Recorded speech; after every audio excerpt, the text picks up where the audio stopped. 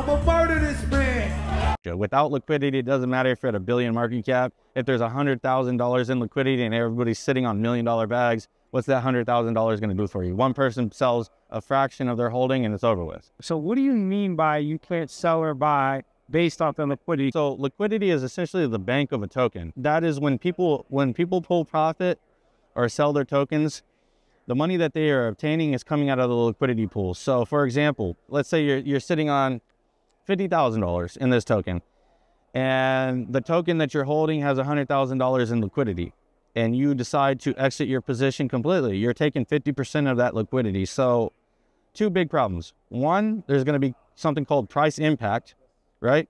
You're taking 50% of that liquidity pool. So the 50,000 that you think you're going to walk away with, you're actually not going to get anywhere close to that, because the price impact is going to be so hard. You'd probably, obviously dependent, on the situation, but probably 20, 30, maybe a little more than that if you completely exit your $50,000 position. So there's price impact. And aside from that, you're going to completely destroy the chart, because you're taking 50% of the liquidity pool. So the price, the red candle that's going to send is going to just destroy the chart for the rest of that community. Hey, bro, come on now, dog. Come on, man.